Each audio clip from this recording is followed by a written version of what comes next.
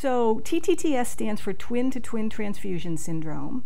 And what that is a situation that only happens when there are twins that are sharing one single placenta. So many twins each have their own placenta.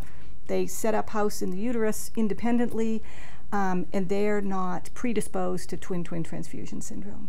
TTTS happens when the twins are sharing a placenta, and when they have a shared placenta, there are always connections of blood vessels between the two twins. So they are intimately connected with each other, and they're sharing the blood supply and the food supply that's brought in by the placenta.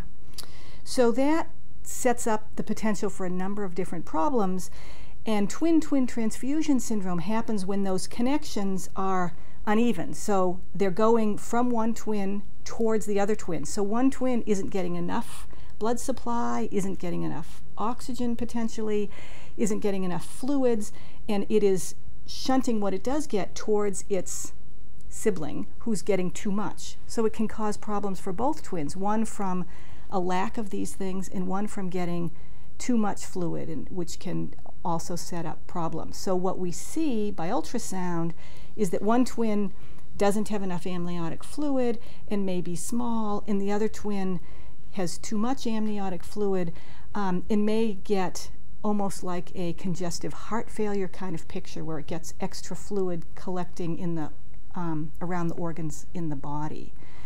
And all of that extra fluid, besides causing problems for the twins, can make the uterus grow very quickly and may cause premature labor and premature delivery, which is one of the common problems that we see.